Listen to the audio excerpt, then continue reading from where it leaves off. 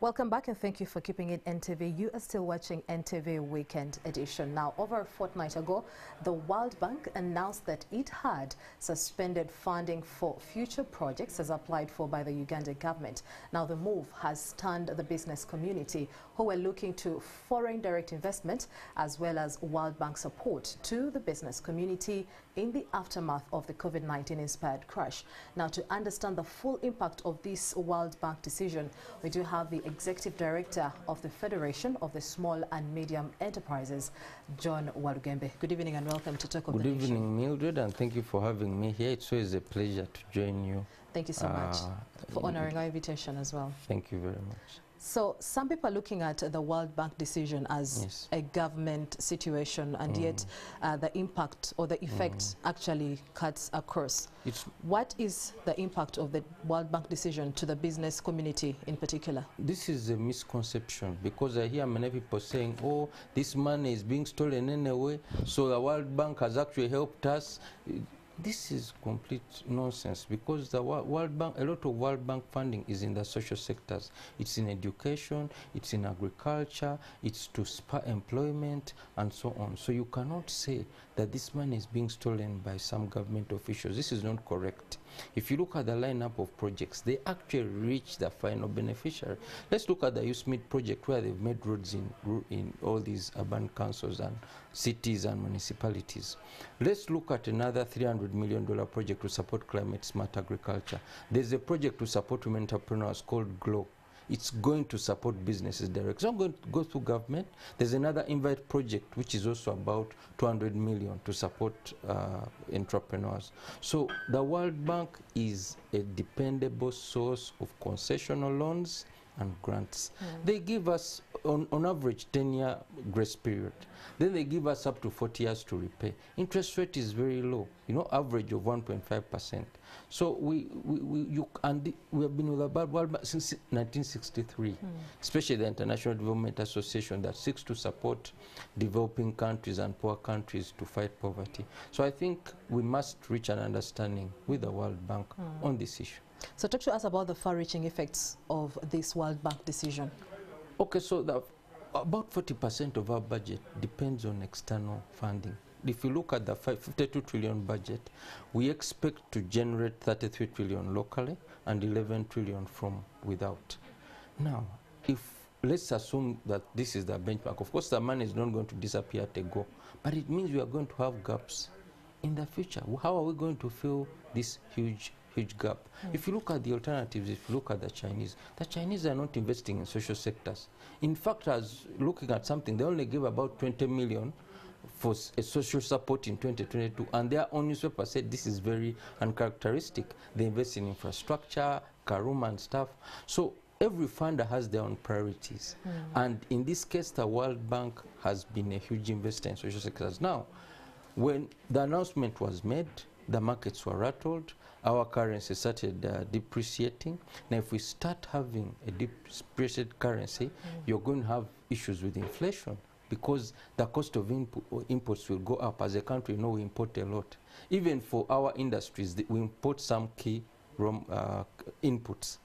So what that means is that now Ugandans will start struggling with high commodity prices. Then it will bite everyone.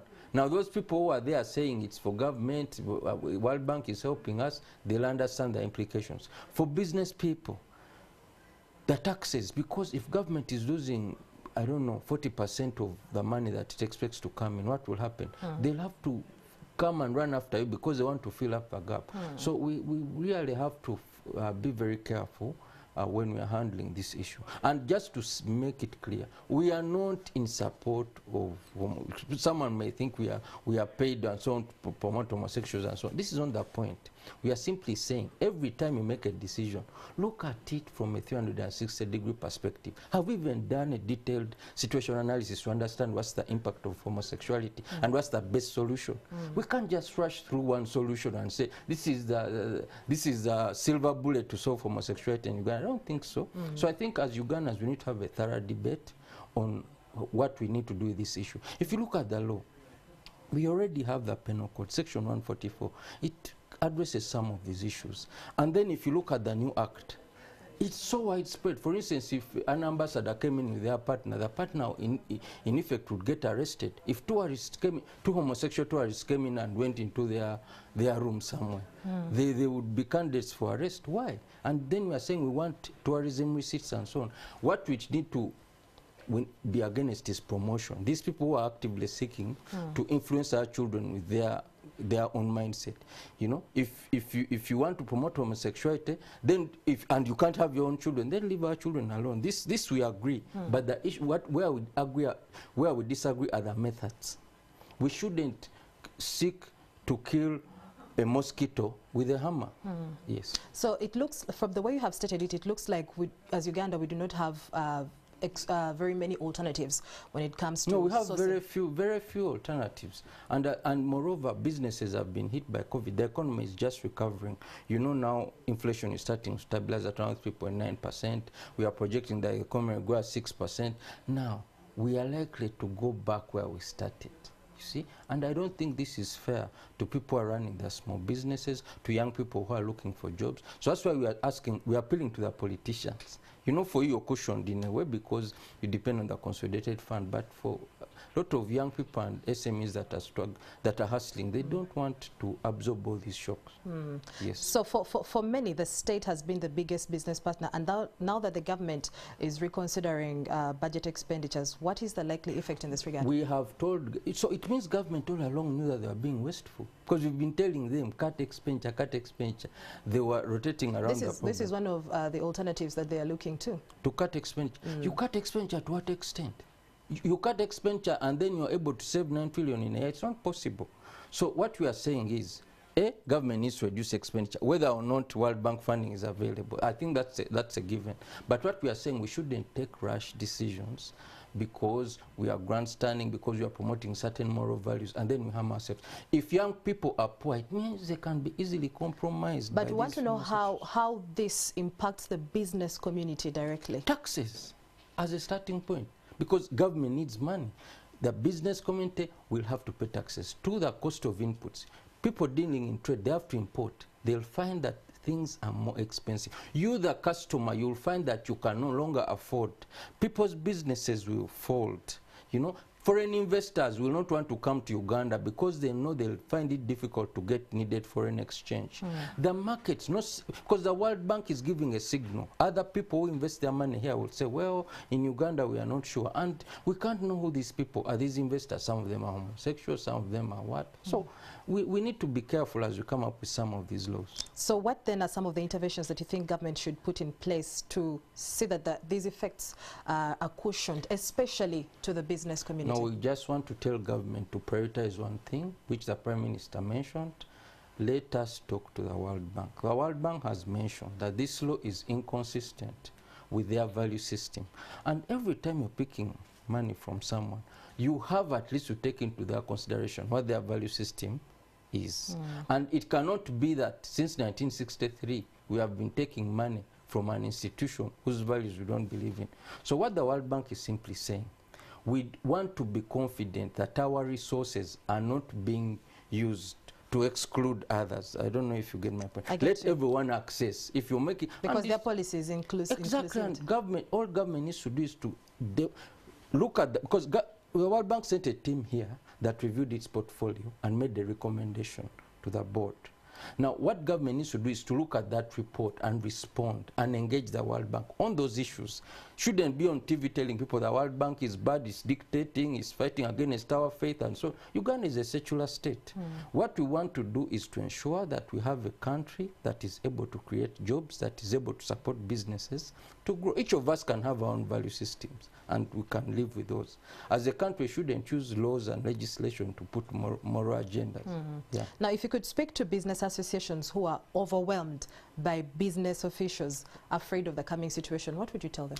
Business associations need to engage with government, because for us, we are not politicians. For us, we are representing a constituency that is helping this economy to grow. So business associations need to go back, need to conduct research, need to engage with public officials with evidence to show that this is the negative impact this is going to have, and to propose alternatives. Of course, at the moment, they are limited, but let us try to engage and work together with government to ensure that we get out of this tight situation. Now, the World Bank has been involved in several projects like, infrastructure development that touched on their relationship with private businesses. Yes. How can SMEs cope up in this situation? We want good infrastructure, because, for instance, they are funding a project for access to electricity in rural areas. We need this. We are talking about revamping roads in Kampala. We need this. The city is full of potholes. If the World Bank is helping us to ensure that we spend less money repairing our cars, that we move fast, we don't lose time working, I think that is a good thing. We can always resolve these homosexuality issues. Besides, every other country is facing this issue, but they are addressing, countries are using softer strategies to address it. And I would urge us as a country to be less loud and to just make sure that we take decisions that are well thought through and that will support the economy to grow. Okay, as we draw this conversation to a close, what lessons do you think we as a country could pick from this situation? I think we as a country need to make sure that we are able to show stability to investors and to other, even to business people. If every other time there's a law, then the funding is being cut off, then the World Bank is saying we are off and so on, we create unnecessary turbulence in the economic sphere, and I think overall it's not very good. So we need to assure people that as a country we are able to work with you over the long term without bringing in all kinds of exogenous things. Yeah. Well, if you are a business in this country, what should you expect in the coming days? It's going to be tough. It's going to be tough. Let's assume that the negotiations work well with the World Bank. I think that would be the best case scenario. If it does not work, it's going to be tough. I would pity any business person in this country, especially in light of the issues I've talked about. The issues of the weak shilling, issues of inflation, issues of increased taxation, and generally less purchasing power by consumers. Yeah. Okay, thank you so much. John Walugembe, the Executive Director of the Small and Medium Size Enterprises. Well, that conversation takes us in for a short break, but here is more to come.